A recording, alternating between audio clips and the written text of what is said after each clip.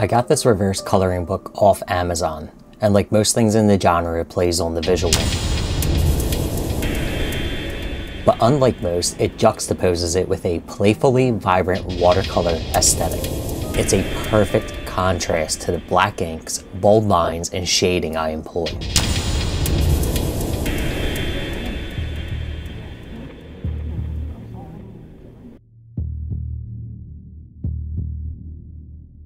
I had not a clue as to where I was going with this piece.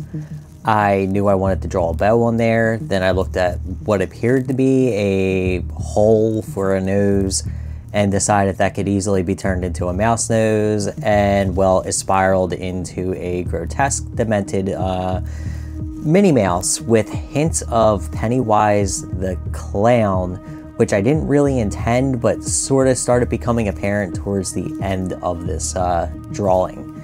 Now, the Copics I used played wonderfully with the paper. I didn't notice any bleeding or anything like that, but I do suspect because of the makeup of the paper, it has that feel that it might suck the ink dry.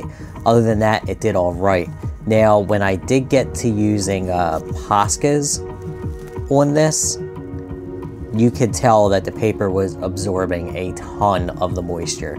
So if you have pens or anything, markers that you're going to use with it, just be aware you're probably going to suck them dry. Now, this was a fun one. I looked at the ghost and they kind of reminded me of sherbet. They kind of looked like they were melting.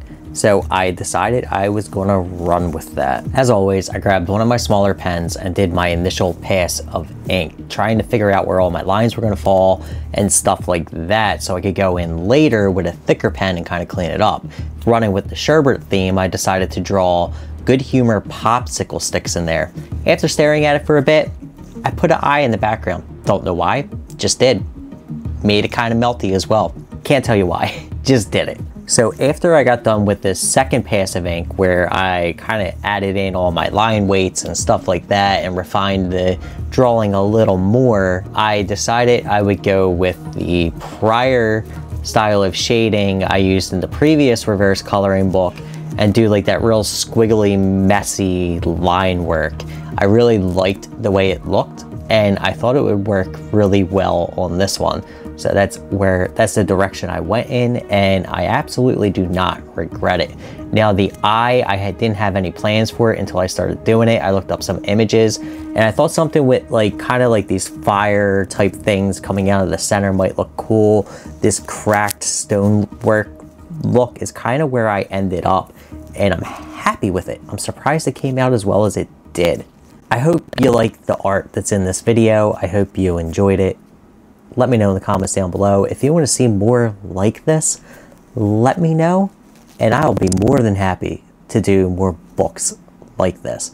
It's a lot of fun. It's a good creative exercise. It's good practice. I'll see you in the next one.